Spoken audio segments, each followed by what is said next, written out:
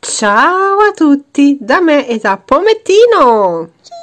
Molto bene, allora guardate che meraviglia. Allora, oggi siamo qui con il primo regalo di Natale che mi ha fatto Martina. Mi ha fatto 3 regali stupendi, fantastici, meravigliosi, e oggi cominciamo da lei, da Stella Monroe Junior, dalla seconda serie. Wow, wow, wow, wow, grazie mille a Martina. Olè, olè, olè. Cuore non messo a fuoco. E oggi vediamo lei, perché non vedo l'ora di aprirla, perché è bellissima. Molto bene, il Pomettino si è messo il rosa, giusto Pomettino, perché lei è tutta rosa, anche lei, fucsia, quel cavolo che è già molto molto bene. Allora, direi subito di vedere la scatola. Qua c'è il suo disegnino molto bello con la coroncina, che devo ancora capire la coroncina se è cucita, se è attaccata, se si può staccare, se non si può staccare, per il fatto, come si dice, dello shampoo, perché secondo me il test dei capelli sarà completamente ingellata. Poi è tutta fucsia rosa, bellissima. E dietro vediamo chi si vede. Allora, si vede Stella, si vede Bella e si vede Amaya. E non si vede più nessuno. Molto molto bene. Vediamo anche che non ha così tanti vestiti addosso effettivamente, però adesso la levo dalla scatola, così facciamo il test dei capelli e incominciamo a capire un po' soprattutto il fatto della coroncina. Molto bene. Allora, levata dalla scatola si vede praticamente perfettamente, anche le calzine e le scarpette, ma le guardiamo dopo. Adesso ovviamente il test dei capelli. Oh, che bel fucsia, anche il pettinino. Non ho parlato apposta, avete sentito? Ve lo faccio risentire proprio da vicino.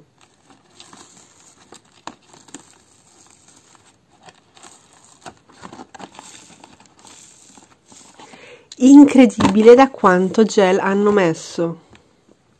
Qui in alto non sembra, ma qui ci hanno dato dentro di brutto, qui è. Allora, abbiamo i plastichini qui, abbiamo i plastichini nei capelli, dietro la testa, nello zainetto. Cos'è uno zainetto? È una borsa, ma sembra una borsa. Boh, vado a levare i 150.000 plastichini attaccati a questa bambola. Olè! Ok, allora eccola lì. Mi sono anche accorta di aver finito gli stand di scorta, diciamo, per le junior, bla bla bla, così. Quindi per il momento sta in piedi così, a bella appoggiata. Allora, che cosa arriva con lei? Arriva questo pettinino qua, fucsia glitterato, molto molto bello, e poi lo zainetto o la borsina. Che cos'è una borsina? Com'è che si apre soprattutto? Ah, ok, praticamente si tira e dentro c'è la carta, però lasciamolo pure chiuso perché tanto poi lo metto via. Sì, è uno zainetto barra borsina, molto bello. Allora c'ha dentro questo fucsia che punta un po' sul lilla, secondo me. Non so che colore, non capisco ma che colore è questo. Poi c'è un po' di rosa chiaro, un po' di rosa scuro, lei ha dettagli oro, molto bene, eccoli qua, vedete? Tutto dietro con un po' di nero. Molto bello, mi piace moltissimo questa parte qua dietro, molto molto bella, da sopra così, sotto così, e lo mettiamo qui vicino al pomettino.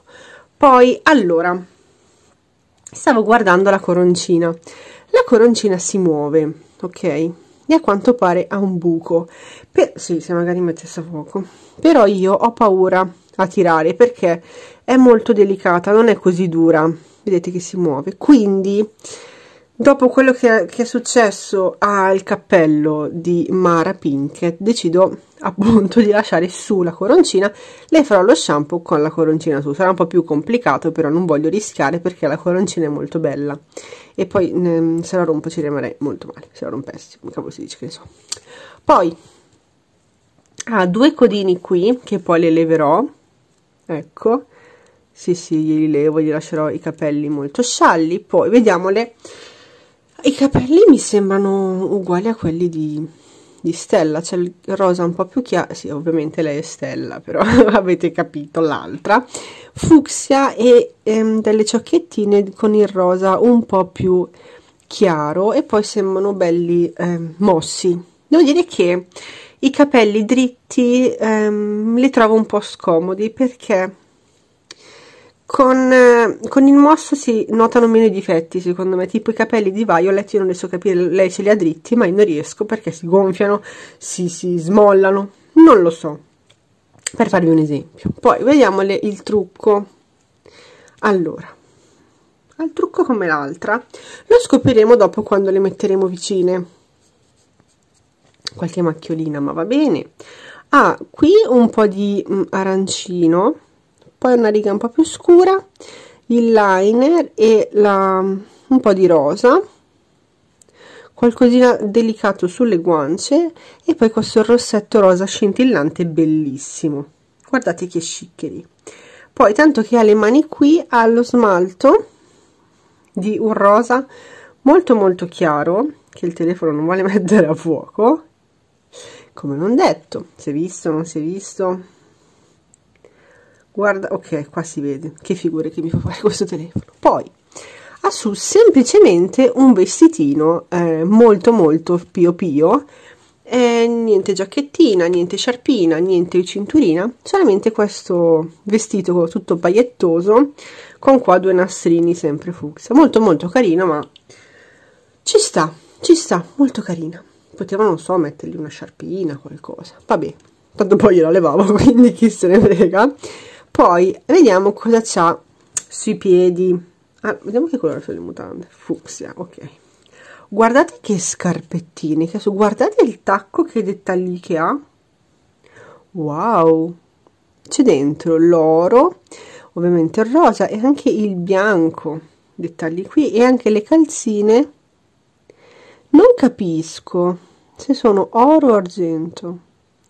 Hanno gli scintillini sia oro che argento, bellissimi, sotto oro e tutto fucsia. Molto molto carina, molto molto bene. Quindi adesso che cosa facciamo?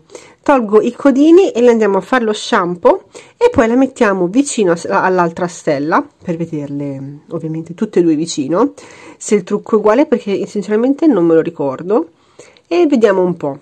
Vediamo un po' con calma. Ovviamente qua non devo farle niente al vestito, perché c'è già solo questo su e mi piace molto bene, molto bene.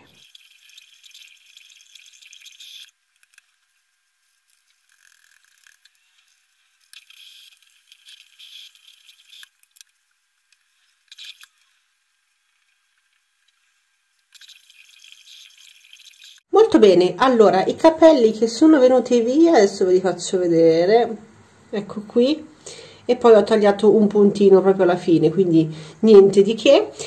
Poi pensavo che era molto più difficile lavarle i capelli con la coroncina, invece non è stato così complicato. Molto bene, tanto foto di rito, very well. Adesso le tampono un po' i capelli e poi la vediamo vicino a Stella normale. Molto bene, molto bene, molto bene. Eccoci qui, guardate che bella inquadratura, tutta fucsia, molto molto bene. Allora, adesso l'ho messa sullo stand per fare questa parte di video che ho rubato a Skyler, eccola qui vicino a noi. Mettiamola qui. Allora, avviciniamoci. Allora, prima vi faccio vedere i capelli, che comunque ovviamente essendo mossi li lascio così, e poi pian piano si asciugheranno, ci vuole qualche giorno adesso, ora che si asciugano, e la coroncina è rimasta qui molto molto bene, e non le farò più niente ai capelli. Come si asciugano very well. Poi avviciniamo lei. Per quanto riguarda il trucco è diverso. Aspettate, tira giù le braccia, così ti avvicini, ecco qua, vedete, lei ha dentro l'arancio, invece lei ha un trucco meraviglioso, rosa qui, 3 strisce di rosa, più liner, bellissimo, bellissimo. Poi lei ha la riga sulla bocca, che non mi piace per niente, però non fa niente, ne hanno fatte così le prime e va bene, infatti poi adesso penso che non lo facciano più, meno male. E anche le sopracciglia lei ce l'ha un po' più scure, lei ce l'ha un po' più chiare. Gli occhi sono leggermente diversi, ma proprio leggermente secondo me. Poi qua c'è il neo, lei è scintillante abbastanza, lei no, però devo dire che sono belle, bellissime tutte e due. Mi piace molto che le hanno tenuto lo stile della Stella, questa qua più grande, perché tipo quella di Karma non so perché le hanno fatto un outfit molto sportivo. Non ho ancora ben capito questa cosa, infatti non vedo l'ora di trovare qualcos'altro da metterle su, però invece lei mi piace che le hanno tenuto proprio questo il vestitino, i sandalini, tutto così bello, tutto così molto sciccoso, perfetto. E niente, poi per il resto non c'è niente da mettere a confronto, se non lei ha sullo smalto bianco e lei sta sullo smalto rosa. Però devo dire che sono davvero molto contenta di questa Stella perché è stupenda, ok? Non ho visto nessun grande difetto, a parte una macchiolina qui, ma chi se ne frega della macchiolina, quindi ottimo. Un po' la gamba qui storta, ma chi se ne frega, quindi sono molto contenta, è bellissima. Pomettino, ti piace? Sei soddisfatto? Sì, molto bene, mi fa piacere Pomettino. Allora, lei sarà molto più riccioluta adesso che sto guardando. Molto bene, così si differenziano anche un po'. Adesso la spostiamo perché il suo momento è finito, perché è la protagonista oggi è lei. Abbassiamo un po'. Molto bene, molto bene. Quindi mi raccomando, fatemi sapere che cosa ne pensate di questa Stella Junior. Ringrazio ancora Martina perché è bellissima. E vi ricordo Instagram e link Amazon giù nell'info box. Pomettino saluta, bravo. Io vi ringrazio di aver guardato il mio video, vi mando un sacco di bacini. Ciao ciao ciao.